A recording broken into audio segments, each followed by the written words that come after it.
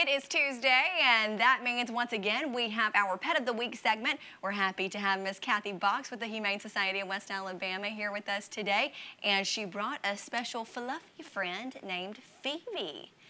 Phoebe is a very cute tortoiseshell. Is that what you call her? That's what she is. Yeah, tortoiseshell cat. And I can't, as a Friends lover, Friends the TV show, I can't help but think, does her name have anything to do with Phoebe or Smelly Cat on Friends? It absolutely does. Phoebe came to us as a found cat behind one of the local stores here in town.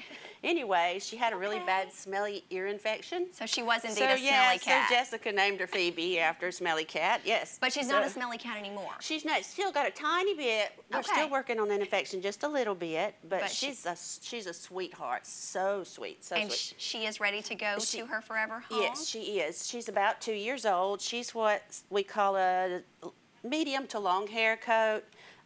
What you see is this is how it is. It's not, it would be good if she got brushed every day, but she doesn't require a lot of heavy-duty grooming, but it would be nice to brush her.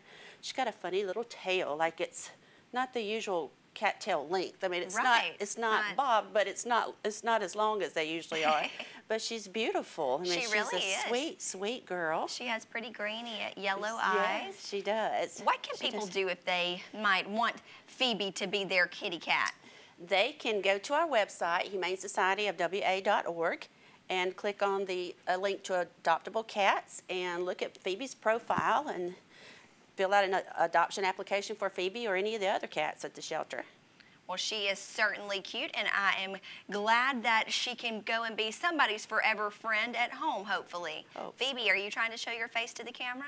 I'm beautiful. She really is beautiful. Thank you for joining us today, Miss Kathy, and thank you for coming on Thieves. Thank you. You're so cute. I hope you find your forever home. See, thank you. Thank y'all so much.